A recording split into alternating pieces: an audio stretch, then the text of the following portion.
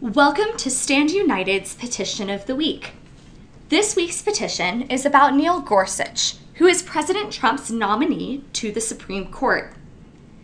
Gorsuch currently serves on the United States District Court of Appeals for the 10th Circuit. He is widely considered to be a constitutional conservative. Like his predecessor, the late Justice Antonin Scalia, Gorsuch has a deep knowledge of the law, as well as a respect for it, which has earned him accolades throughout his career. Senate Democrats are considering a plan to filibuster Gorsuch to prevent another conservative justice from being confirmed to the court. Even if the Democrats choose to filibuster, Republicans can still confirm Gorsuch by using something called the nuclear option.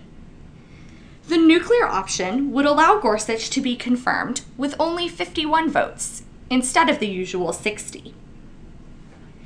A filibuster would only waste the Senate's time while keeping a Supreme Court seat open for far longer than is necessary. Americans voted against the gridlock status quo last November.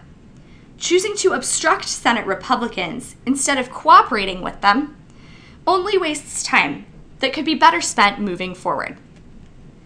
If you want a functional government with 9 justices on the Supreme Court, click the link and sign the petition today.